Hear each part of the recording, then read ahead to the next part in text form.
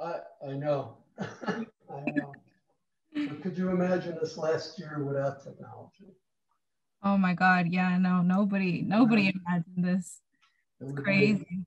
I, I teach biotechnology, and I feel as if biotechnology has come to the rescue of the country because of the vaccine. It's a medical miracle that they were able to develop a vaccine that quickly. That Mhm. technology for RNA producing vaccines, it's been around for a while. This is the first time I've ever seen it tried. Uh, so and it works. it Yeah, it really, does. I it's got my funny. first vaccine dose already, waiting for Did my you? second one. I got my second about 3 weeks ago. So what a relief. Yeah. When you hit my age, you really worry about Yeah. COVID because almost all the people that have died have been older people. So Mhm. it's pretty scary. And my daughter's an ER doc, and she's an emergency room doctor, and so's my son-in-law. So this last year, they have seen a lot of death. So I feel like I was under house arrest for a year because they didn't want me to go anywhere. And luckily, Yeah. we can teach online, so it's been okay. I know, yeah. I mean, technology has its upsides and its downsides.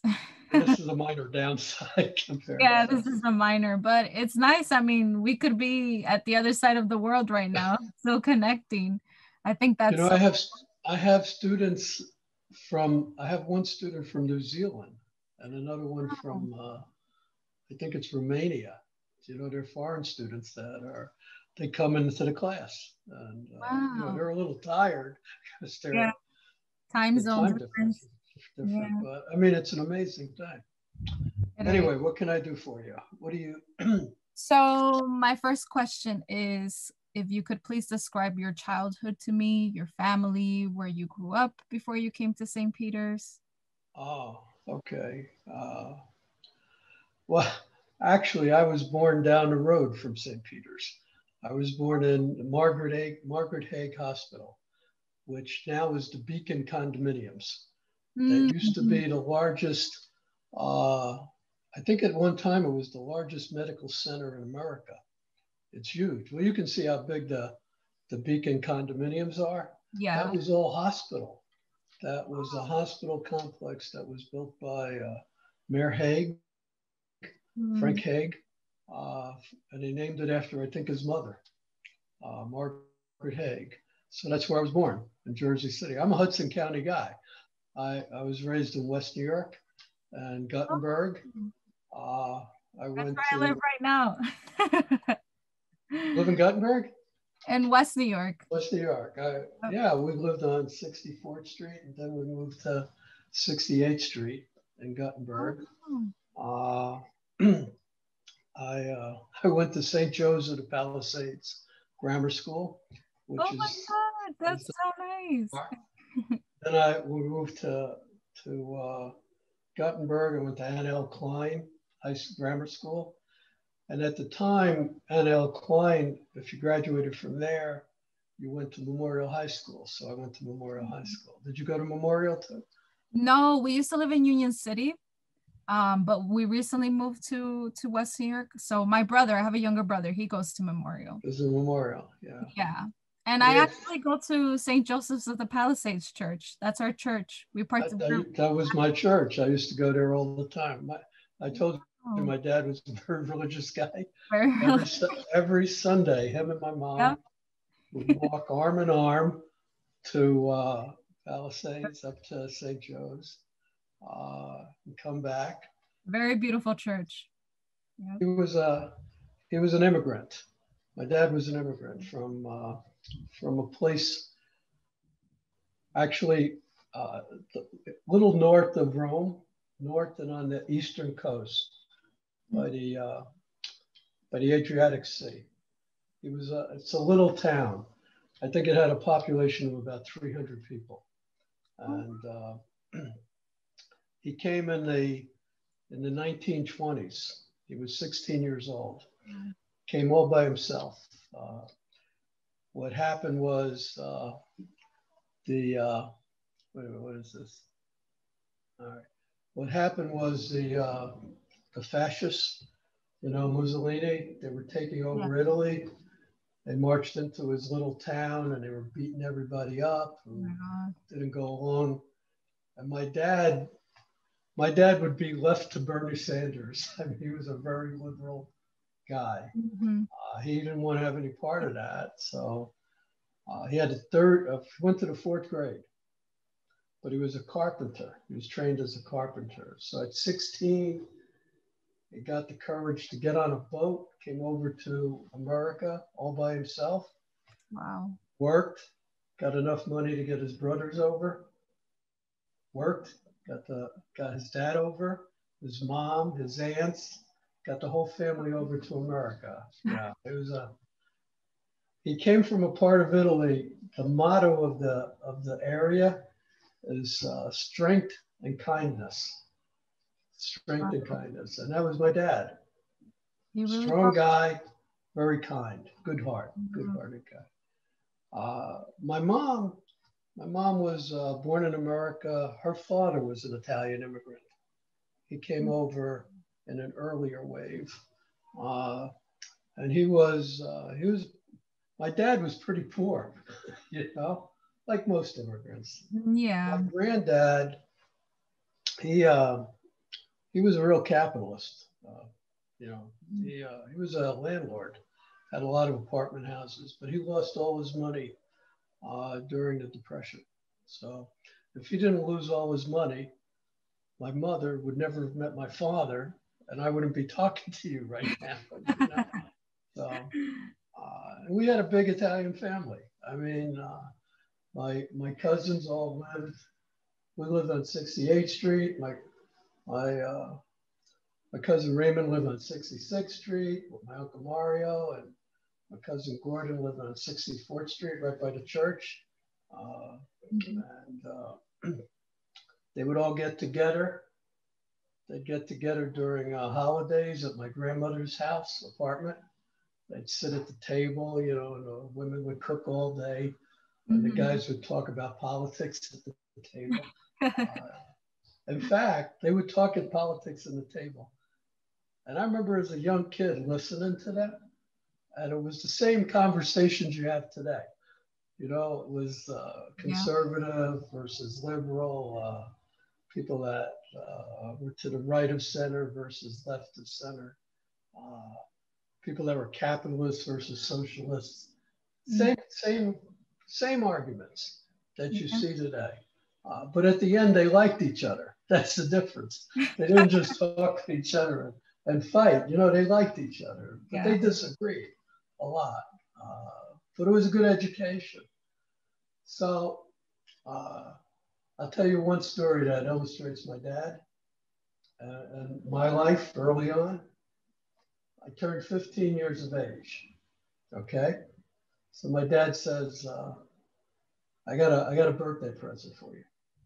I said, what is it? He says, we're going down to Jersey City. I'm getting you your working papers.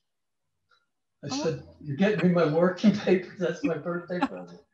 He said, yeah. no, I got you a job in the factory for the summer. You're going to work in a factory. And it was a factory on well, West New York, right? You know where the Mayfair Theater is? Yes. Behind the Mayfair Theater now, there's a big empty lot. Yeah. That was a huge factory. Must have had hundreds and hundreds of people. And I Wow. got I got a job in that factory. Uh, and every summer while I was in high school, I would go there and work. And that factory was full of guys that had gone to World War II. They had fought in World War II, and they Mhm. were factory workers. They made a really decent living, Mhm. and I learned a lot about life Wow. just listening to them Yeah, their talk. stories. And that was as much of my education as anything I ever learned in college or graduate school or medical school. Uh, those guys were interesting men. That's all I can tell you. A lot of good-hearted guys, a lot of tough guys, Yeah. but people you can learn from. Yeah. I think I've tried to do that my whole life is learn from everybody Mm. as much as I could. Yeah. So that was important. But I realized one thing, and this is what my dad wanted me to learn. If you go work in a factory, you don't want to work in a factory your whole life. It's hard work. Yeah. It's tough. Yeah. So I think he wanted me to make sure I go to school. So I actually studied harder after I worked in the factory. So I said, I'm not doing this for the rest of my life. This is too tough, you know? So, well, I went to Memorial, and there was one teacher there at Memorial. I'll always remember. Her name was Mrs. Silverstein. She taught math. She was a terrific teacher. And I sometimes think she saved me because she realized I could do math very well. Mm-hmm. And she encouraged me to go to college. And my dad encouraged me to go to college. So I did. And I went to college. And I never really knew what I wanted to major in, but I took a course. I went to Rutgers. I took a course, a fellow by the name of, I think his name was Sonnenblack. He was a really bright guy. I was taking a course in radiation biology. It was like a senior course. Yeah, yeah. About how genetics was really a very interesting field. And they were talking about, how things like X-rays could cause mutations. And he said, I think that the field of genetics is an up and coming field. Mm-hmm. So I read some more about that, and that's what I decided to do. I got a lucky break in that I could go to a program in Philadelphia that had just started in human genetics. It was a consortium. Consortium meant that many different universities, if you got accepted to this program, you could go to school at any of a whole bunch of universities at Philadelphia. So I went to a lot of different universities. I did my major work with a fellow who was pretty well known. His father was in the National Academy of Science, and I did courses at Temple and at what's now Drexel or University of Pennsylvania. I got my doctorate with them, but they were well known. I was going to continue going to school, and I finished my Ph.D. I was going to do my MD. Mm-hmm. I had a girlfriend, naturally. Naturally. She had a girlfriend, and they were starting a new program back at Rutgers in genetic counseling. So I gave my resume to my girlfriend's girlfriend. I don't know who she gave it to, but I got a call asking me to go for an interview. I went for an interview, and they gave me a job as an assistant professor without a postdoc, which was pretty nice, Yeah, yeah. I'm thinking about, well, do I go get a job? I go back to New Jersey, get married, or do I finish out? And I was still quite away from finishing the MD. So one thing led to another. Before you know it, I said, I'll go take the job. So I took the job. Mm-hmm. I stayed at Rutgers University for a couple of years. Then we got a very big grant from the March of Dimes. And we asked the head of the Department of Pediatrics at Rutgers Medical School if he wanted to go in on it with us. And he said, not only will we go in on it, he offered me and my buddy a job at Rutgers at the medical school. Yeah. We worked at both places for a while, and then we left the university and went to Rutgers University Medical School. And I stayed there. Between the two of them, I worked about 30 years there at Rutgers University and at Rutgers Medical School, which at the time was part of UMDNJ. University of Medicine and Dentistry in New Jersey. And we started a whole genetics unit. We hired a fellow by the name of Ming Lee, who was an MD, Ph.D, right out of Hopkins, Johns Hopkins. He was great. And I got to work with him for about 25 years, which was Wow. like a gift from God because he was so smart. We started a whole medical genetics unit in Central Jersey. Collaborated a lot with the unit that was up in New Jersey Medical School, run by Dr. Desposito. And I had a great life. I mean, I really did. I lived the American dream. Yeah. I have 4 children. I had a great job. I do research.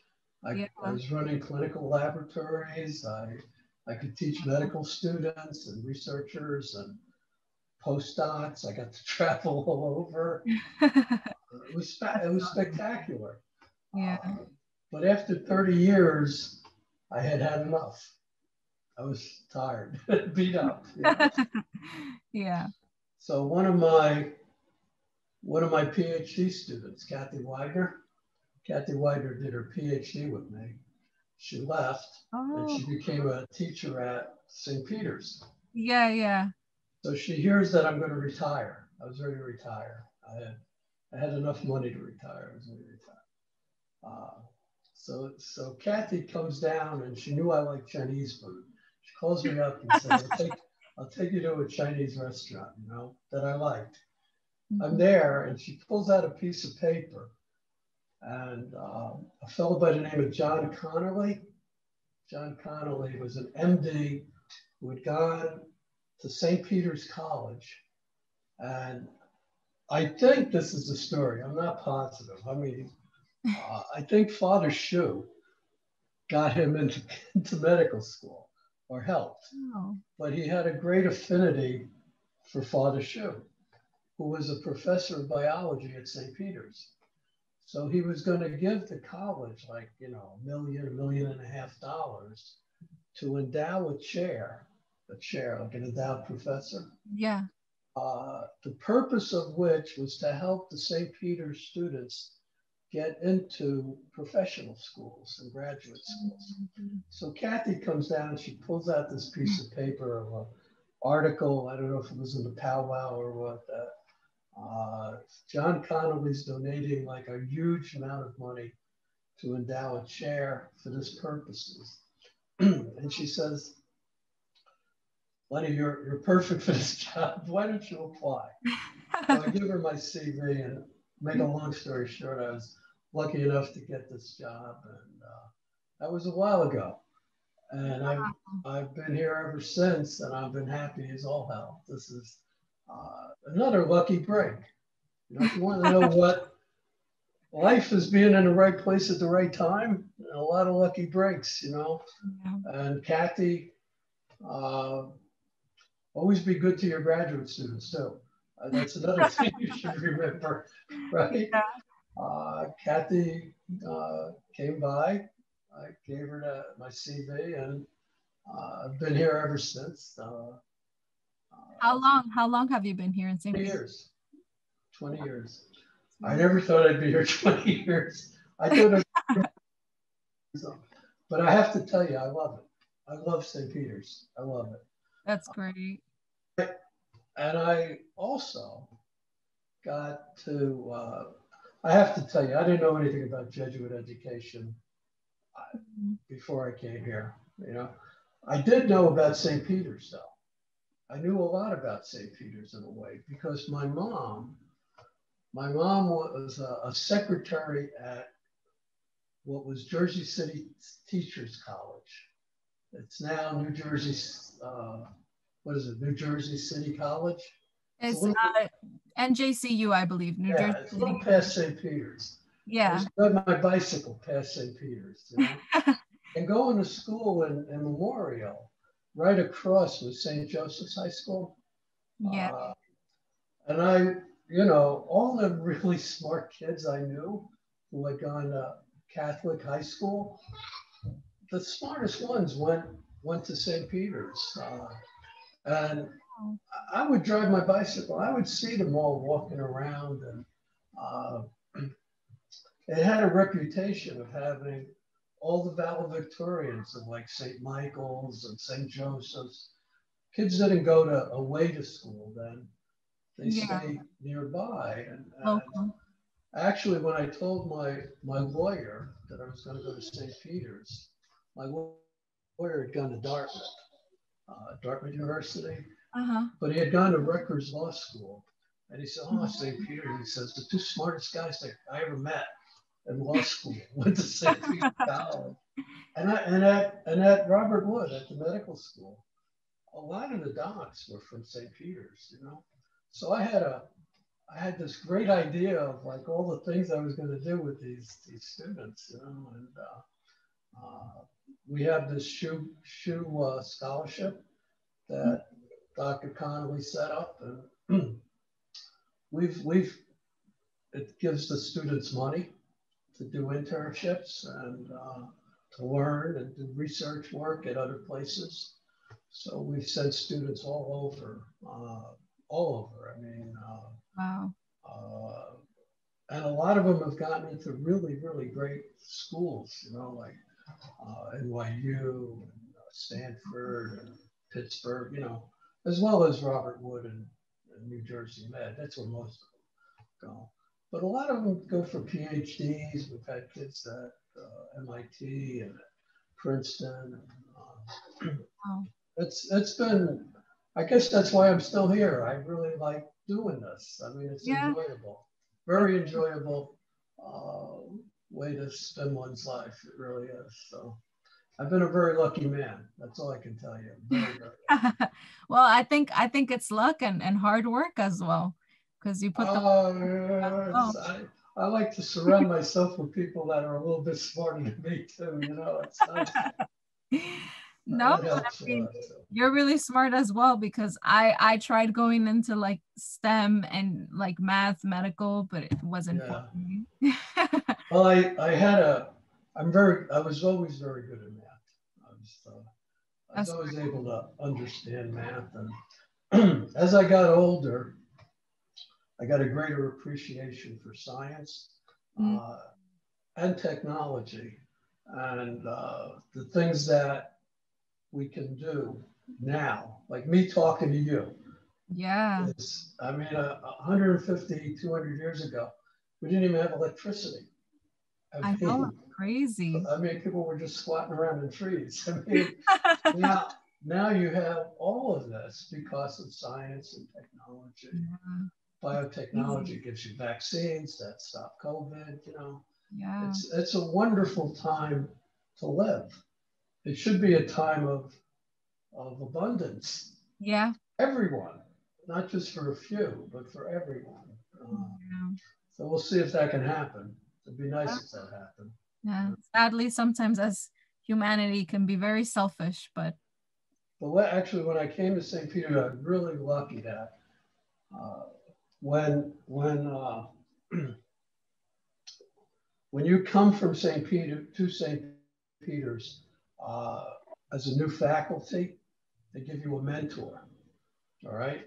So, uh-huh. because I'm so old coming in, and I'm not just a regular assistant professor. I'm coming in as an endowed professor. They give me the president of the university for my mentor, Father Lochran. And you Uh-huh. don't know Father Lochran because he passed away. But Father Lochran was a Jesuit who was without a doubt one of the most amazing people I ever met in my life. He was president of St. Peter's. He had been president of Loyola in Los Angeles and came to St. Peter's. He was a Brooklyn guy, a real Wow. down to earth guy. Had done a bachelor's and master's and Ph.D. at Fordham, and had a gift for organization.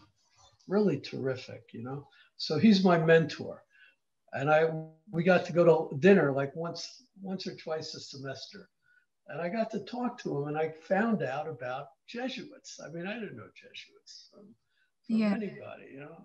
And I was so impressed with this guy. I mean, I really uh, was amazed at how down to earth and intelligent, but an organizer and a leader that this man was.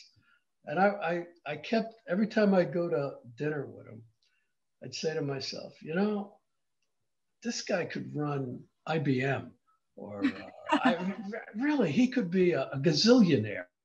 He has those talents. So one day at dinner, I said, Father, why'd you become a priest? You know, I don't get it. You know, and he says to me, he says, you asked the wrong question, naturally, because he's a Jesuit, and that's what they do. Uh-huh. Yeah. I said, well, what's the right question? He says, when I was a young man, I had a calling, and the question was, could I not be a priest? He had to be a priest. He said he felt in his bones, in his marrow, that he had to be a priest. Wow. And he taught me a lot about the mission of St. Peter's.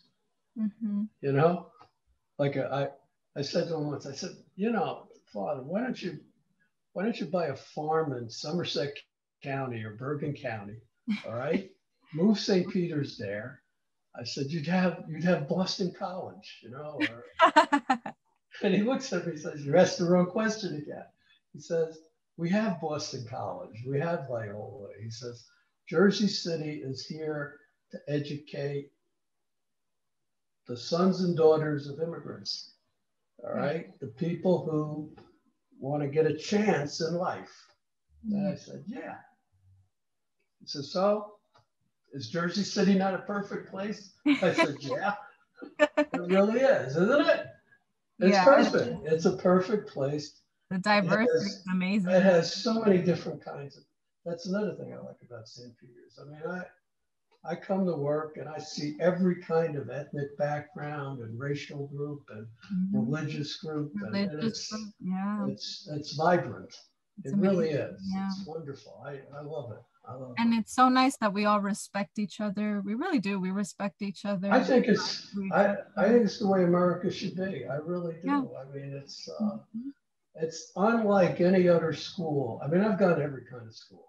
I've gone to state schools, every kind of school, Ivy League schools, all that. It is really the way America should be. I believe that.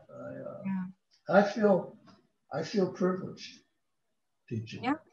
Yeah, that's why I don't leave. I feel privileged going there. I mean, it's yeah. great. Isn't it terrific? I mean, it's wonderful.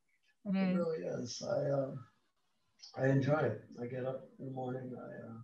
I like to go to work. That's nice. Yeah. What else do I want to tell you? I saw some of these questions you had. Yeah, it was, well, you already kind of touched on what Did I impact answer them all? Or? you said the impact that the Jesuit education has had on your life. The next question would be, what larger societal issues have occurred during your time at St. Peter's? Oh. What impact they had on the St. Peter's community? Was that number 4? Yep. You know, the one thing that has happened since I've been here that I noticed, it's this inequality that you see in America. The rich are getting richer and richer and richer. Being poor is bad enough, but being poor now is really tough. I like the fact that St. Peter's spends a lot of time on social justice, try to level the playing field a little bit, try to give people that don't have 3-car garages and Mercedes and all that, give them good scholarships so that they can come to college. Yeah. If America doesn't do something about this gross inequality, we're going to have a lot of problems. Yeah. And social justice, of course, you know. Wouldn't you think after all this time that we wouldn't be even having the problems that they're the same problems as when I was a kid, you know? Yeah. Voter suppression and all of that. That's horrible. That's got to stop, you know? So those are the things that strike me that have happened. The fact that You know, when I was younger, politicians, they would disagree, but it wasn't like, you know, I hate you or I try Yeah. to destroy your life and stuff like that. Yeah. Yeah. They would disagree, but eventually they would come together and do something for the country. Yeah. Yeah. For I the also think that we have to do something with the environment. Uh, mm, we're wrecking the world we really are. slowly. Has to stop, and it has to be a major effort on the part of all the governments of all the world, especially the developed world, Mm-hmm. to do technological things that are possible Mm-hmm. that'll stop the pollution and the degradation of the planet. These are really important issues. Up to you, your generation. My Yeah. generation wasn't too good at that. Your generation is important. They have to do this. It's a major issue. So I would say, you know, inequality, social justice, and the environment are the The three environment. main things in my time here at St. Peter's have become pressing issues. Gotta fix this. Gotta fix Yeah. it. You know. Yeah. We need a lot of fixing. Well, Takes you up. need people that are not in it for themselves as much Yeah. as really trying to. You know, it really is what St. Peter's is about. You know, St. Peter's, Mm-hmm. they have that juris personalis. Father Walker told me about Yeah. this. The fact that you should be people that are lifelong learners, but also care about other people. Mm-hmm. And as teachers, you care about, you know, someone's uh, not only their mental, but their physical and spiritual growth. Yeah. That's an important part of St. Peter's. And Father Lockman said that you should try and find God's hand in all things. Well, if you find God's hand in all things, you shouldn't wreck nature. I mean, don't do Yeah. that. Yeah. No. Uh, so I think Peters tries to do all of that. It really does, and Yeah. tries to. If you want to know what a Jesuit education is, that's how I look at it. I mean, it looks at uh, educating the entire person, educating everything about that person. But don't forget spiritual as well as physical and mental, you know. Yeah. I agree. I agree. Social justice, you know, think about others. Yeah. True Christianity, you know, it is, isn't it? It's Christianity at the level of Yeah. teaching. I guess that's what St. Ignatius wanted, you know. Yeah. I learned a lot about Jesuits since I came here. You know, we have a Jesuit Pope now. The Oh, Pope is a Jesuit, you know? Did you oh, know that? wow. I think he was Oh, a trained chemist too. I'm not sure about that, but wow. uh, that's a good sign. In my mind, that's a good thing, you know? Yeah. Yeah, I think, yeah, I agree. I think it's really nice as well that even though our school is a Jesuit school, it's very accepting of different religious backgrounds. Well, that's another thing. We're open to Yeah. all kinds of people come here, and you know what we're open to. I think I really believe that if you look at all the curriculum of all the different classes, they emphasize people that try to get to the heart of matter, Mhm. think things through, get to Yeah. what's true and what's not true. That's Mhm. important. If you want to know what I think has happened, like socially, people forget that truth is important.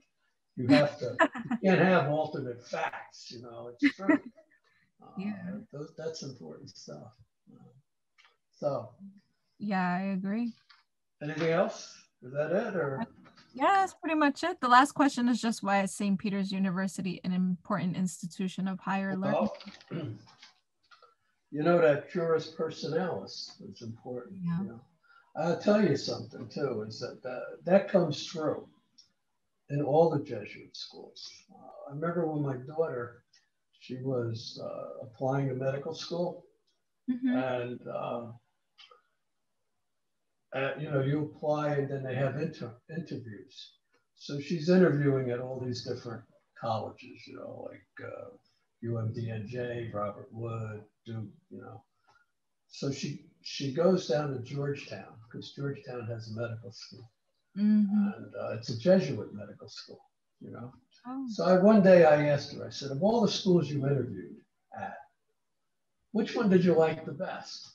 And she said, I liked it being interviewed at Georgetown the best. I said, really? I said, why?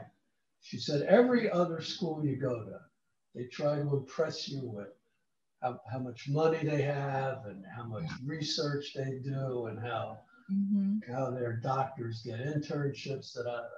Says, I go down to Georgetown and the only thing they're talking about is patient care. Talk about how that's the most important, taking care helping others of the patient, you know, and think about it. Is that not the most important thing you're going to do as a doctor, you know? And she said, I really like that. She said, it sounded like they were all smart, but they all had good hearts. And that impressed her a lot, you know? So, I don't know. I raised her good. Yeah, you did. Yeah, you really did, because those are her values, her core values, helping others. Yeah, it's good values, Yeah, they're great values, you know, using her knowledge, the knowledge that she's learning to help others. I hope so. I tell you, being a dad's a hell of a lot harder than doing anything else. It's hard to be a dad. There's no book, you know, you can go there. Tough thing. You got any more questions or what? No, that is pretty much it. Thank you so much for everything. What is this for anyway? This is an oral history of what? Yes, this is a oral history interview. The school is just trying to make a record of how much St. Peter's has changed throughout the years. So that's why we're interviewing different professors, alumni, faculty. I go to an old guy who's been here around. No, an experienced person, very experienced. Young at heart. Exactly. All right. Heart, very experienced. I'll talk to you then. Anything else, or is that it? No, that's pretty much it. Thank you so much for everything. It was great. Maybe when we can actually sit down, you can come to my office and we can talk some more. Okay? Oh, sure. Perfect. I'd love that. All righty. Have a good one. Take care. God bless. You too. Nice afternoon. Bye-bye. Bye.